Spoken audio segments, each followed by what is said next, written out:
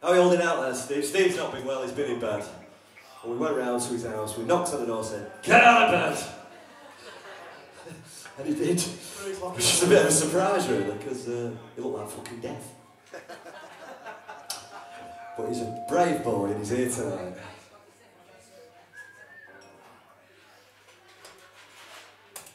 Oh dear.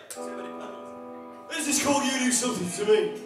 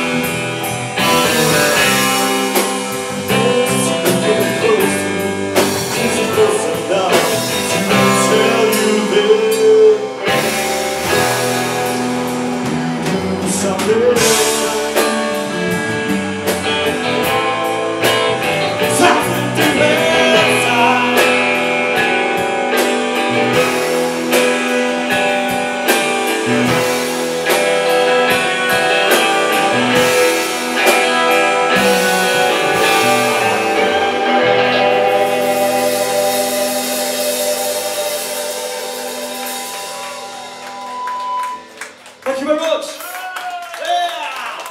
Yeah.